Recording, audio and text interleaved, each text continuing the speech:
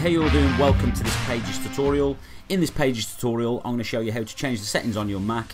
So when you close documents created in Pages and other document creators, it actually prompts you to save any changes that you make. So Mac currently has this horrible thing, if it's just left to default, that it just closes the document and doesn't ask you if you want to save changes, doesn't give you that opportunity. Some people like working like that, but I'm just going to show you how to do it if you're sort of making the transition from Word.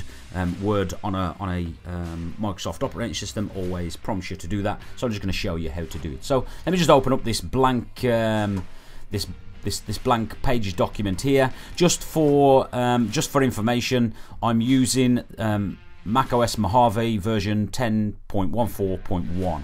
So if you're wondering about the dark mode, you didn't know about that is there. So here is the document. If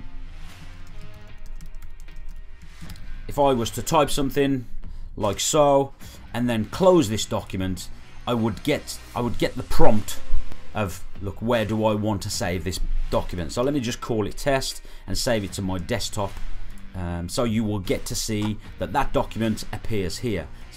So let's say, for example, I now go back into this document and I change something on this document and I close it. It will just close down and won't prompt me to make any changes to the document. So the way I change that is quite simple. I go to the little Apple sign in the top left-hand side of our screen. I go to System Preferences and then I just go to General. So General here, if you haven't got dark mode, this is where you can change dark to light mode. And then the accent color, you can just change this. The accent is this, so I've currently got it on red, so you could change it to grey. So this is another tutorial within a tutorial.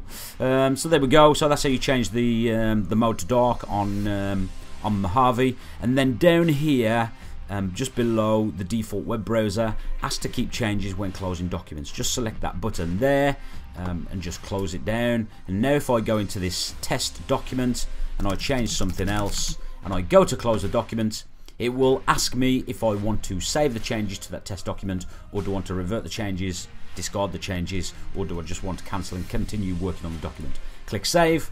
Next time I open the document, those changes are saved, and that's as simple as it is. I hope you enjoyed this tutorial.